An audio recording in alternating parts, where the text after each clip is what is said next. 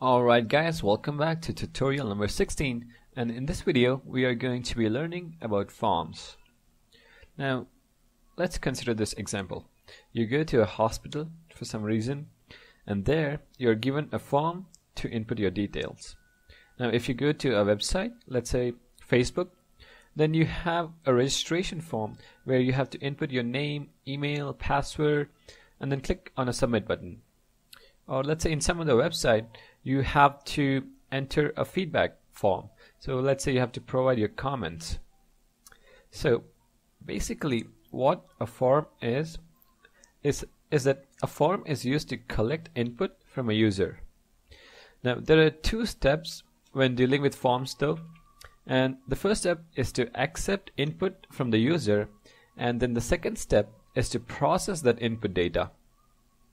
Now in this video series we are going to be learning only the first step, which is learning the different ways that we can accept input from a user with the help of forms, and the second step of processing the input, it calls for some kind of a scripting language that we have not learned yet. So we are going to be focusing on only accepting the input from the user. Alright, so to create a form to accept input data, we need to use a form tag. So let me just quickly save this file as, let's say, forms.html, and let me quickly remove the h3 tag and the list. Okay, so to create a form we are going to be using the form tag. Now let's say we want to create a registration form. So to accept any kind of input from the user, we need to include a tag called input tag. Now this input tag is going to take an attribute called type, which is going to decide the way how we are going to accept the input from the user. Now let's say we want to accept the username from the user. Let's say we want to accept the username. So for that we need to specify the type as text, and then we are going to have to give a name to our input tag. Now this name is going to be used while processing the input, but for now let's just say this is uname. Now to give a label to this particular form input, let's say this is going to be username, so that the person visiting the website or filling this form knows what exactly to fill inside. If you go ahead and save it, and let me quickly open forms.html, then there you go, you have a label called username where you can start typing the username. So you can type whatever you want. Now there is an additional attribute where you can specify the size of the input. So the attribute is called size, and if we give it, let's say, let me give it 3 so that you can understand the difference.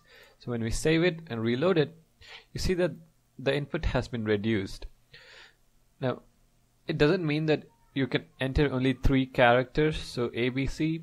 You can still enter as many, and it just keeps scrolling all the way to the right. So if you have to specify a maximum length for your input, then we are going to need another attribute called max length. So max length is equal to, let's say, 5, and then let's remove the size attribute. We don't need that anymore. So when you save it and reload it, and I'll try 1, 2, 3, 4, 5, and that's it. So it cannot accept any more inputs. Now a second type of input is, let's say we want a password to be entered by the user.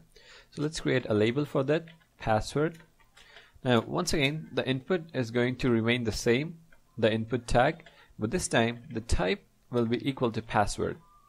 So password, and then once again we are going to give a name. So let's say name is equal to upass, so username pass, and then save it and reload it.